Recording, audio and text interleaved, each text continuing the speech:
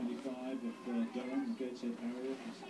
And inside him was Crow Wright. And so number 83 there is Abdi. He's the man full of confidence. I've seen him on the country as well. He's very, very useful on the country, wearing 83. And the 5 there is Ricky Harvey, Berkshire, into Slough and Eton. And the 12 starters. It's really the equivalent of 5 circuits of the track, isn't there? It's 5 fours of 2,000. And of course, they're starting at the start of around about the start of the 1,500 metres, and then they've got a barrier to contend on in this race. And you can see Abdi looks as though he wants to take this on, and Alton right on the outside coming across, and also wearing number 43 there. That's Jermaine Coleman, that we mentioned, is in one of those that we feature at the top of the programme. He's from Lancashire. He's got a best of 5:59.09, so, and with Abdi at 5:55.31, just looking down the list, they're the only two really that have got sub 6-minute times in this race. But, the championship record is 5:38.2. That was set back in 1989 by Spencer Duval, who we've obviously been following as a senior athlete for many years. Yes, big names crop up here, there and everywhere, don't they? Spencer Duval, who's an outstanding junior, that championship record, 1989, 24 years ago. Was it that long ago? 5:38.2. And Colin Reid, who you remember running into a medal in the first ever World Championships back in 1983. He holds a UK record at this age group, the former Newham and Essex Beagle, 5:29.61. If you remember Colin Reid's, take a deep breath, because you know when it was? 1979. Well, the lead certainly being held by Jermaine Coleman. He's determined to establish the tenor of this race, the English under-20 champion at 3,000 metre steeplechase this season, incidentally. Second in the English schools last year, so we want to make amends for that, won't he? And Abdi in third place as they go into this one of the Dorset athletes in second place. I'll just work out which one of them it is in a moment. It's number 23, that's West Henry, that's Benedict West Henry. He's the leading athlete from Dorset. And one of the peculiarities we see about Birmingham, because it is becoming more and more of a peculiarity, is that outside water jump. There's the water jump on the outside of that bend at the far end of the stadium. If you're relatively new to track and field, you'll notice that more often than not it's on the inside of the top bend, but here it's on the outside, which means that every circuit of the track is just that little bit longer. It's more than 400 metres.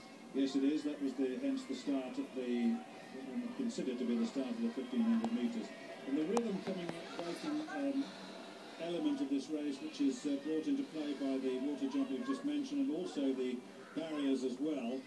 And certainly there is no change in the leading three at the moment. In fourth place is Rowan Priest of Somerset. I must mention him. He's got a best of 6:02. And coming out to the water now. Let's have a little look at the technique of these youngsters as they come into the water. Soggy shoes after this, isn't it?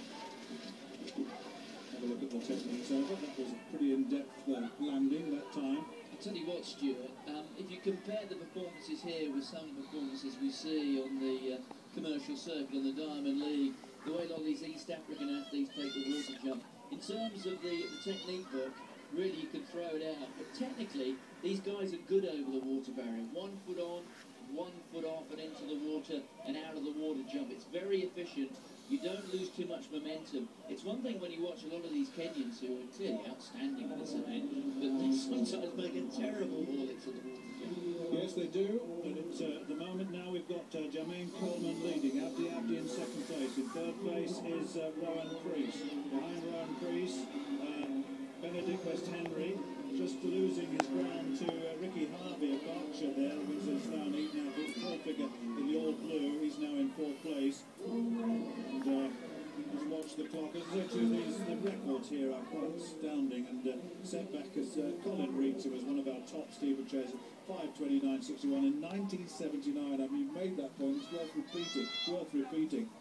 And all of a sudden there, Benedict West Henry finds himself off the back of that leading group. And once again, all of a sudden, Jermaine Coleman just opening out a little bit of a gap here, followed by Rowan Priest. Now, Rowan Priest has got a best of 6:02, so the sort of pace they're running at will be well within his compass, and he will look as they will hear the bell this time as they go in, and it really is going to be a very, very quick last lap, I think. There's a lesson to be learned from the experience of Colin Reeds, is that you go all the way to the finish line. 4 years after breaking that record, Reeds won a World Championship bronze medal on the strength of a fella called Henry Marsh falling over at the final barrier. So this event is not won until the athlete is over that final barrier and across the finish line. Yeah, we must mention Bertie Houghton as well of West Yorkshire. He's in that, in fourth place now at the moment, and he's just opened up a gap over Ricky Harvey, but certainly the subtle increase in pace by Jermaine Coleman has done the damage, and there's no way that they're going to catch this man, surely. Abdi is now in second place. In third place is Rowan Priest, but he's being overtaken now by Bertie Houghton as they come into the water jump, and see who comes off that the better. There's one more barrier to go for the man en route to a gold medal, unless of course he comes to grief on this barrier, and that's happened, I've seen that before. No, he's clear. That was a safe clearance, wasn't it? He's absolutely subtly moved away and destroyed the field. So Jermaine Coleman is coming through, and it is pretty quick actually. 5:52, and in second place that's Bertie Houghton coming into second place, I reckon, and in third place is Abdi. Then in fourth place is Priest, and behind Priest is Ricky Harvey. That's how they finish. But 5:52.30 is a personal best by a considerable margin.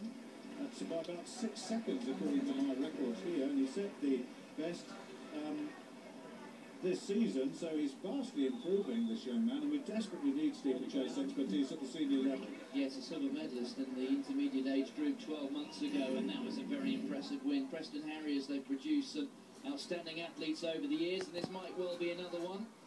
And he simply ran away from this field and won as he liked. Decent technique as well, 5:59 his best coming into this race, so he opens up or improves that mark by about 7 seconds here, so he's on the upgrade. He may be some way short of the historical marks in the record books of the likes of Colin Reeds and even Spencer Duval, but when he gets some competition, you can see there he can afford himself a smile, and he can even dig in there and pump his knees, and I think we can safely assume that there was a fair amount under the bonnet left there if he needed it. But it's a great win there from the man from Lancashire. Well, let's hear from this young man, Jermaine Coleman.